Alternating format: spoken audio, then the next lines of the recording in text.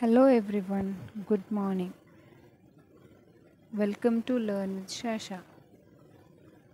Today we are going to learn 10 lines on Independence Day, or you can say short speech on Independence Day.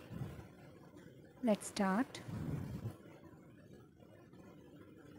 First one, Independence Day of India is celebrated on 15th August of every year.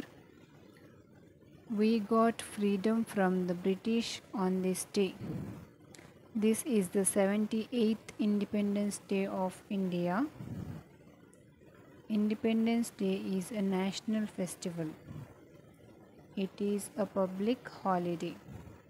We hoist the national flag on this day.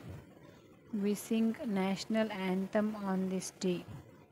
All Indians celebrate this day with joy. We pay tribute to our freedom fighters on this day. It is a proud moment for every citizen of India.